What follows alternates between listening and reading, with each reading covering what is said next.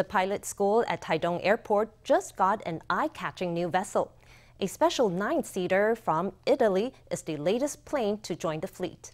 It will soon be put to good use, offering aerial tours of the local area, providing a new perspective on the eastern county.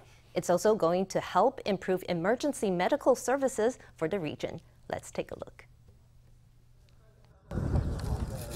An eye-catching plane with blue and yellow stripes sits on the tarmac at Taitung Airport waiting to be taken for a spin. A vista of lush fields stretches as far as the eye can see. This passenger plane from Italy can take 9 passengers on a scenic trip in the air. Could this be the next big thing for tourism in Taitung? We hope this plane will be used for aerial tours and aerial photography in the future. We've already sketched out 3 routes for aerial tours, and we hope to offer the first flight in January 2022.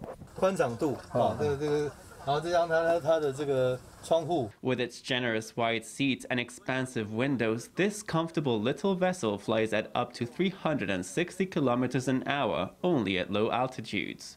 The routes planned take 30 to 40 minutes. Choose between a trip down the valley, a tour of the coast, and an excursion to an outlying island.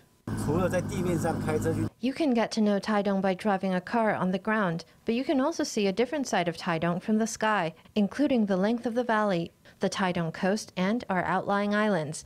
I believe that many companies and even families will hire the plane privately to experience it. The main role this plane will play is to offer a new choice for emergency medical care in the Taitung region and across the East Coast. The plane is not just a tourist attraction. Pilots and officials are also planning to use it as an air ambulance to improve the emergency medical services for the Taitung area and nearby outlying islands.